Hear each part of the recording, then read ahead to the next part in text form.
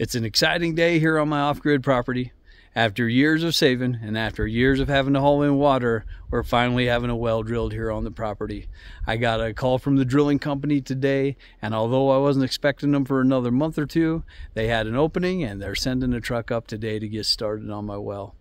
Up until this point, I've had to travel a couple miles up the road to the nearest water source to supply our cabin with water, and so having water here on the property is going to be wonderful, and I hope you'll join me in that process.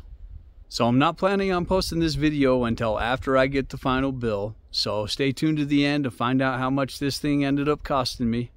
If you've ever had a well drilled, leave it down in the comments how deep you had to go and how much it cost, and maybe even the state that you're in. I think that would be helpful for me as well as helpful for other people viewing this video. One of the things that we did to help set our budget for this well is we pulled the well logs for the wells in our area. And that's something that just about anybody can do. I think in most states the well logs are public record, but you can hop online and look at the depth and flow of your neighbor's wells, and that'll kind of give you an idea on where you're going to end up. However, here in the mountains where I'm at, it's a little bit tough. I have one neighbor up the road that has a well that's 45 feet deep and gets 20 gallons a minute.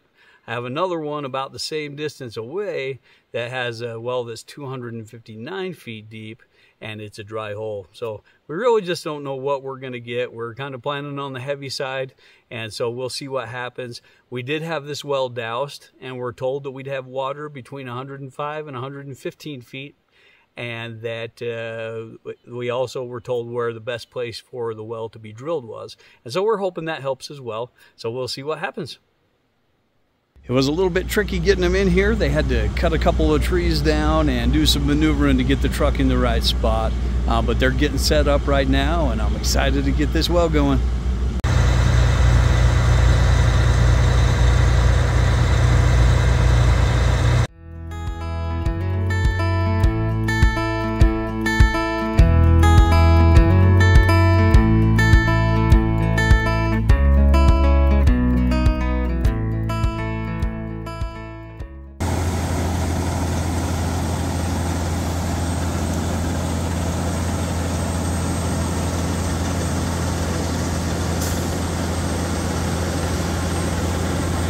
So they got their drill rig all set up and they're starting to drill, and this is the scary part. I don't know what kind of quotes you get in your area, but in my area, because of how rural we are, it was $85 a foot and $1,500 mobilization fee just to come out here. So every time that drill drops into the ground another foot, it's 85 bucks. So that's kind of scary. Hopefully we hit water in a decent amount of depth.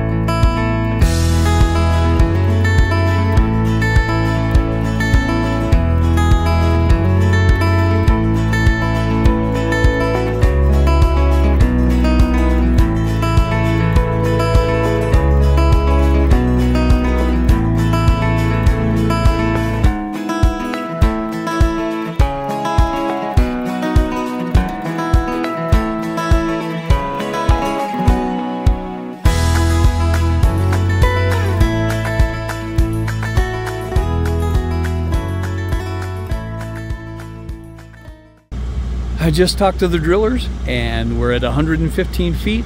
We hit water. It was right where dowsing said it would be. However, we got a little bit of a problem, and that problem is that our flow rate's only at 1.5 gallons per minute.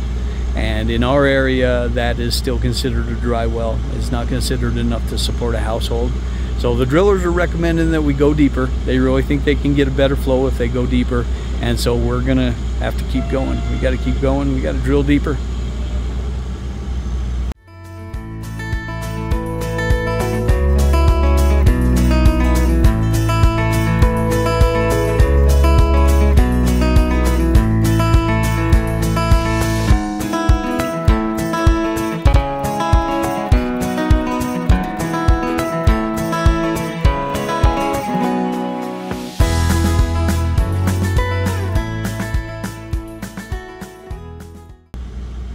Well, we're now at 200 feet and things haven't improved much.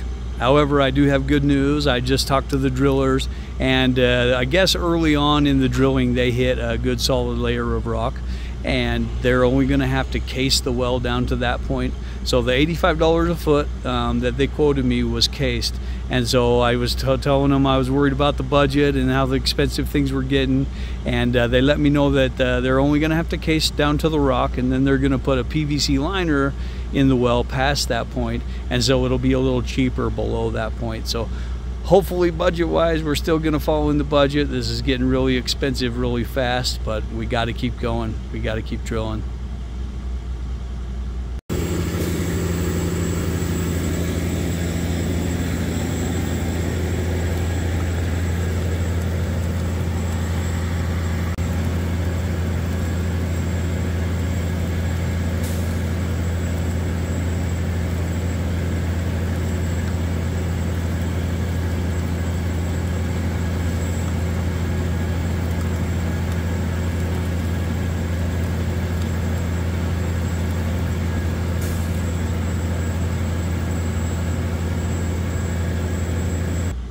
We did it. We got to the flow rate that we needed to. We got to 7 gallons per minute, but we had to drill to 304 feet. So I'm a little nervous what that bill is going to look like. I'm a little scared for that to come in the mail. But we got to the flow rate that we needed to. The drillers are telling me it looks like good, healthy, clean water. There's no sulfur smell or anything that you can get sometimes up here. So it looks like it's good, clean water. I'm curious as to where the static water level is going to end up. So we'll get that in the well report. They're going to do some more testing on the well, and I'll update you guys with that. I got the final bill in the mail, and it came with the well log, so I wanted to give you guys a cost and breakdown of what we ended up with. I ended up with a well that's 304 feet deep with a static water level of 88 feet. So that's where the water sits in the well, and a flow rate of 7 gallons per minute. The total cost came to $25,375. That includes all the mobilization fees and everything. So that breaks down to a cost of $83.47 a foot. A little more expensive than I was planning on spending, but I now have water on my property, and I'm one step closer to being self-sufficient. So that's important. Water's life. You got to have it. So I'm glad to have it here on the property. One of the things that I wanted to bring up in this video that I haven't seen a lot of people talk about when they're in other well drilling videos is the mess that gets left behind. The guys that drilled my well did a great job. They worked hard. They were super professional and really made things happen for me. But there's a big mess to clean up when all is said and done. Everything that came up out of that hole is left on your property, and it took me a good day to use a tractor to clean all that up. So keep that in mind if you're having a well drilled. The other thing is that expense, that $25,375, does not include a pump. So right now all I have is an expensive hole in the ground.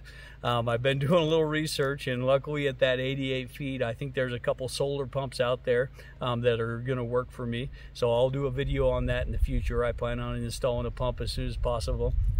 So I'll keep you posted on that. But keep that in mind. There's a mess to clean up, and you still need a pump to make a well happen. So if you've enjoyed this video and found it informative, please give it a like. Give it that thumbs up. It really helps things out. If you enjoy projects like this and other off-grid projects and outdoor adventures, please subscribe to my channel, and thank you for watching.